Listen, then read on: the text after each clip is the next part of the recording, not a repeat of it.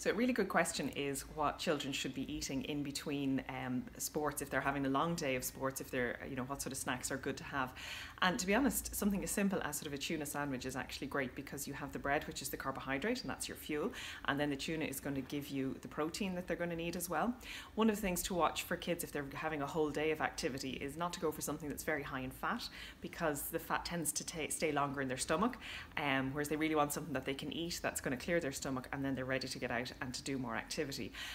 Other snacks then as well, if you're looking for something with protein, something like the infusions are very good, because they're really easy to eat and they're going to have the protein.